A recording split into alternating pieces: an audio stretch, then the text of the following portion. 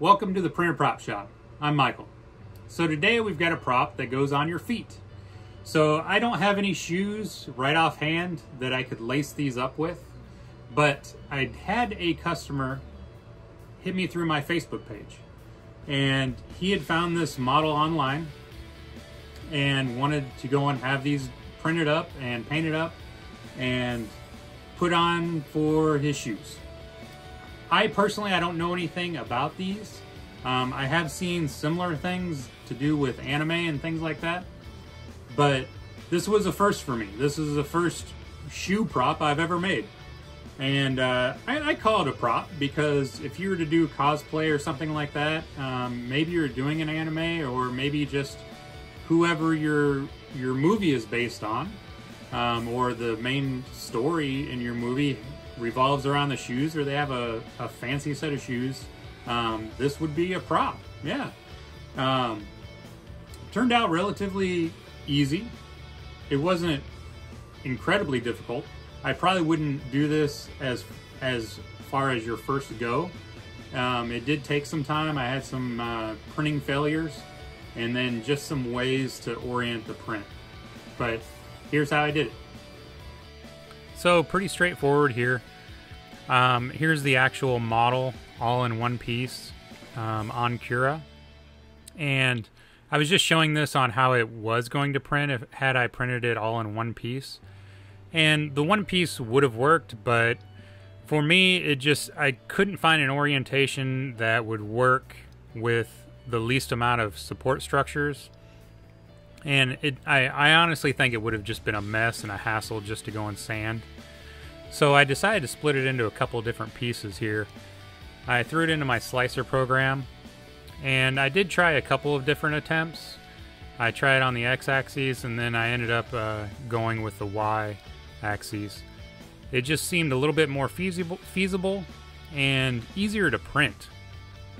I figured too this was going to be on your feet, so if it was to go and get snagged on something or actually break, it would be covered in fiberglass, but the stress point would already be there. This would be the most critical place that it would probably break, and I would rather have a clean break than a shattered break, if that makes any sense. And these were actually easier to lay down as well. They didn't take too much support underneath. They were still curved, but they printed much better. And as far as time goes, I saved a little bit of time. I mean, I was looking at 19 hours a piece compared to, it was probably taking me maybe 15 hours total on all of them. So this right here was showing 16 hours, but it wasn't going to take that. It was going to take a lot longer than that. And here I pulled out my Dremel.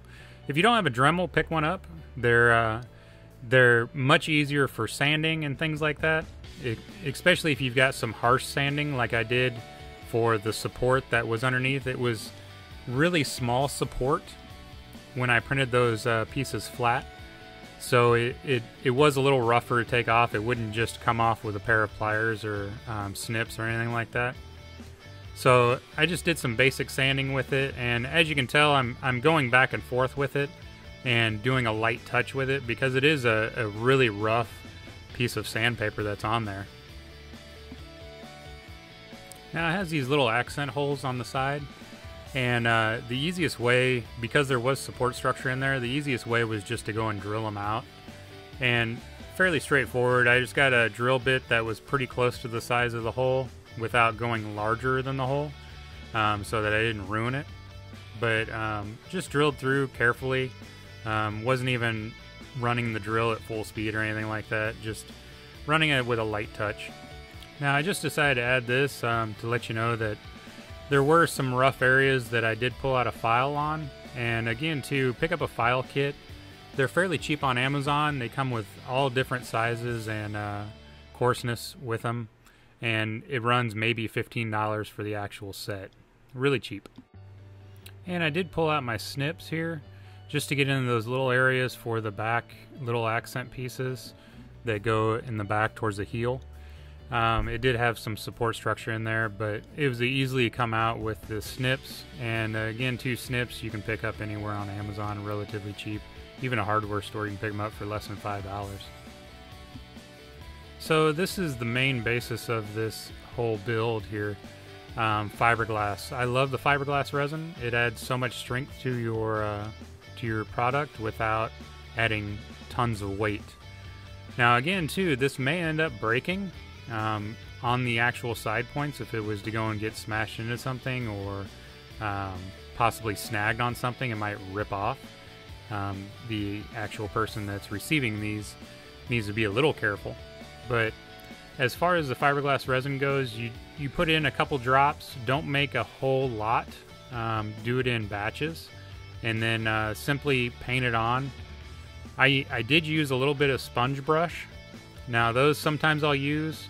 I don't use them a whole lot because they have a tendency to break off, and now you've got sponge mixed in with your resin. I do like using the smaller paintbrushes. Again too, if you use a paintbrush, it's lost forever after this. You're not going to be able to use it again. But if you look at some of my other videos, I do link the paintbrushes I use. You can get them in bulk on Amazon for $10. I want to say there's like 20 or 30 of them in there, and relatively cheap. But my biggest concern here too was I wanted to stay away from the holes on the sides as far as getting fiberglass in them, because those were lacing holes at the top, all those slits. So I did end up throwing on a couple of coats of paint, but you've seen that before out of me in the past, so I didn't really focus on that too much. I did some wet sanding and things like that and filed out the lace holes. But here I'm putting the padding on the inside of the shoe there, and just tracing it around with just with a fabric pen. I picked up the foam. It's really thin foam, and the fabric pen. I picked them both up at Hobby Lobby, relatively cheap. I want to say the foam's maybe $1 for a sheet this big. And then once I got my tracing done, I went and just rough cutted it with a pair of scissors. Standard scissors, that's the great thing about foam. You can cut it with just a pair of scissors. And again too, this foam, it serves a couple of different purposes. For one, this is going around a pair of shoes, and most likely if you're wearing this, it's probably around a pair of nice shoes. I don't know the actual customer's shoes yet, but I'm sure he probably takes care of his shoes as well. So it not only serves the purpose of protecting the shoes, but it also makes my job a little bit easier, because then I don't have to work so hard on the inside, which is a very, very high plus for me.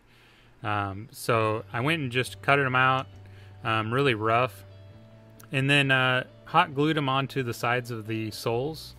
And then I did eventually go back and put in just some gel super glue. About the only way you can really bond these to there without maybe some actual cement.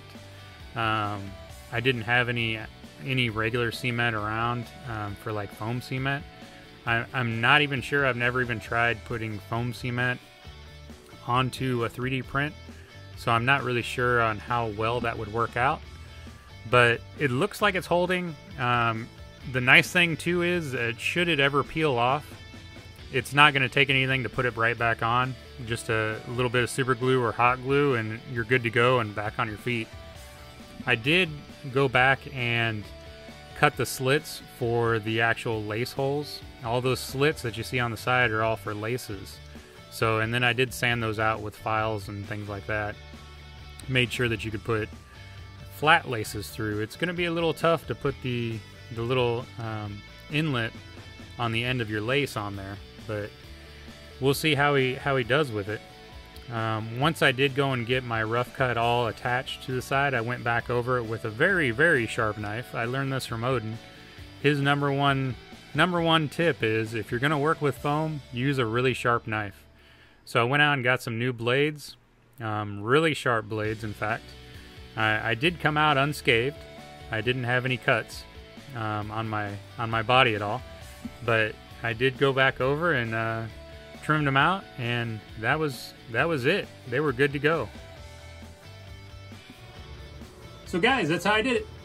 If you want to make props for your shoes, I could honestly say that this wouldn't be too tough to model if you had the pair of shoes that you wanted and you took the measurements.